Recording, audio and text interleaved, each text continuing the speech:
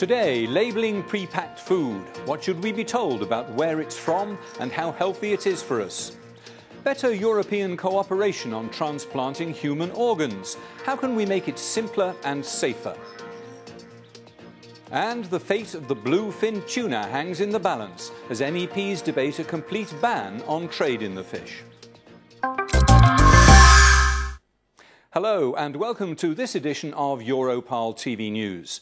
And we begin with the labels on the packaging of the food we eat. Just how much do we want and need to know about its origin and whether it contains a lot of sugar or salt or fat? Andreas Rogal compiled this report.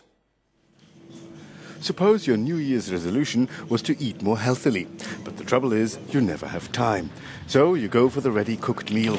But how can you tell whether it meets your requirements?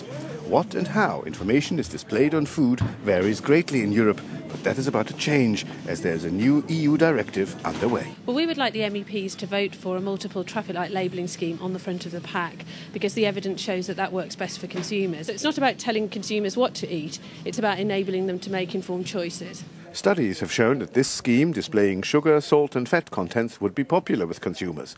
But in today's committee vote, it was rejected. As Parliament's rapporteur points out, consumers aren't the only ones to consider here. This regulation shall help the food sector, shall give more legal security, and it is a legislation for better harmonization inside the internal market. Small and medium-sized businesses make up around 80% of the food sector. They are particularly keen on the directive's stated aim to cut red tape. But big food business also has been lobbying hard. Many issues are still very much disputed, like how much, if any, additional labelling rules can be implemented by member states, something the draftswoman of the Parliament's Internal Market Committee found out the hard way.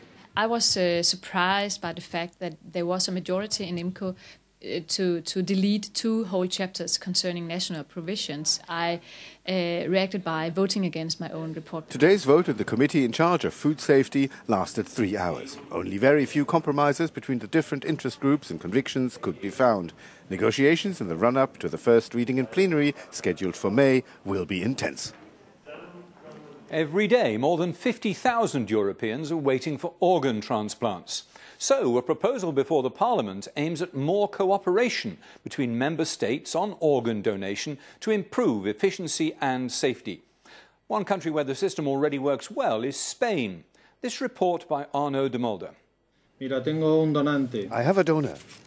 It's a 46-year-old man, blood type B+. Dr. Miguel Casares from Getafe Hospital in Madrid has just found an organ donor who died from a brain hemorrhage. The information is relayed in real time by a transplant coordination center. There's not a minute to lose. In another hospital in the Spanish capital, the receiver awaits the precious organ, a lung. My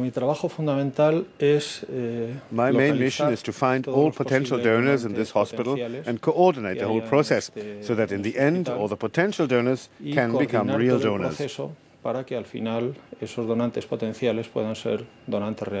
Spain leads the world in organ donation. In 2008, almost 4,000 transplantations took place. The number of donors in this country is 2 times higher than the European average. The key to success was the creation 20 years ago, in 1989, of a national transplantation organization and the development of the Spanish model. That means taking fully trained people, transplantation coordinators, in all the hospitals where you can find a donor.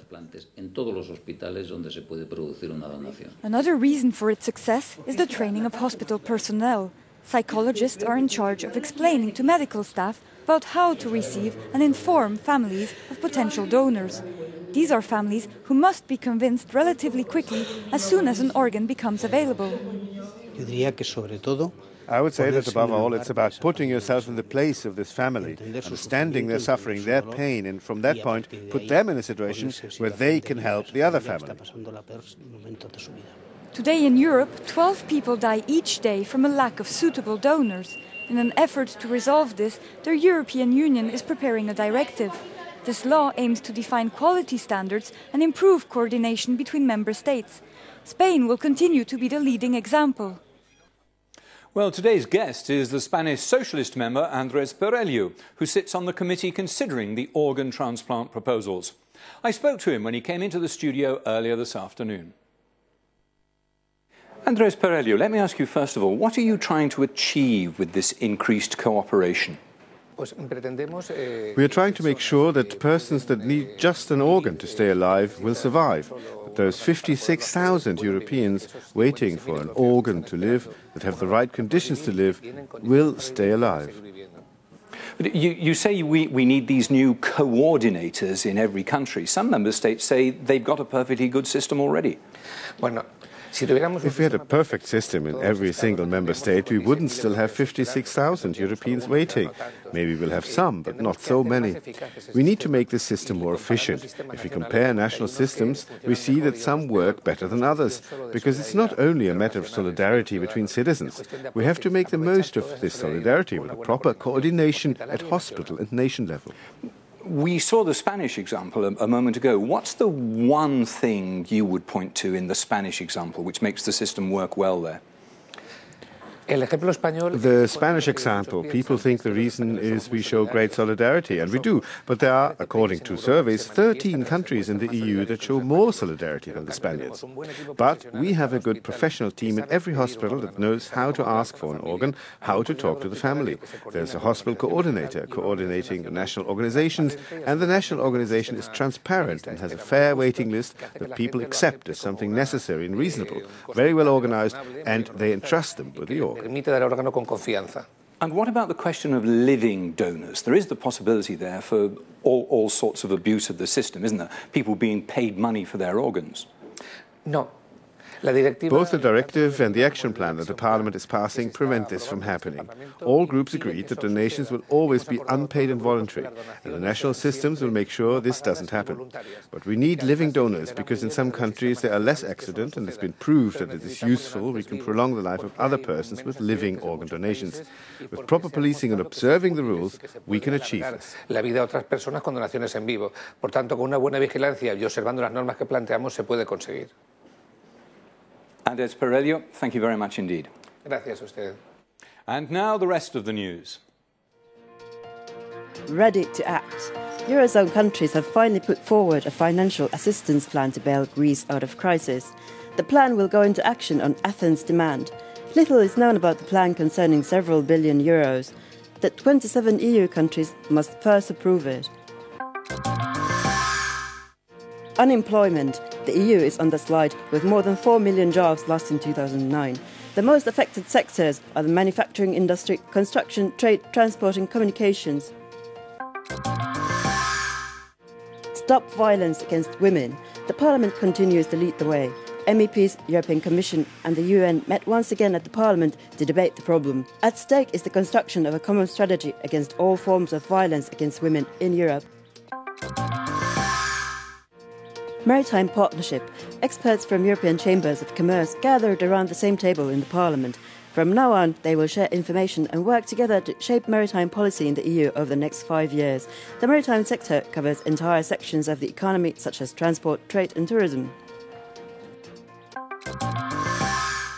Finally, the bluefin tuna. It's the staple of a huge fishing industry, but stocks are falling fast. This report compiled by Hugh Weinstock. The end of the line for bluefin tuna means a shock to our pockets. In just 10 years, stocks have declined by 60%, and the results are no more evident than in this fishmonger in Brussels. There are fewer sales than before. Some customers don't want to buy it because they say it's becoming extinct. The very future of bluefin tuna hangs in the balance. In Doha this week, their fate will be decided at the Convention on International Trade in Endangered Species. Supported by the EU, the fish may be added to the famous Appendix 1 of endangered species, imposing a total ban on international trade.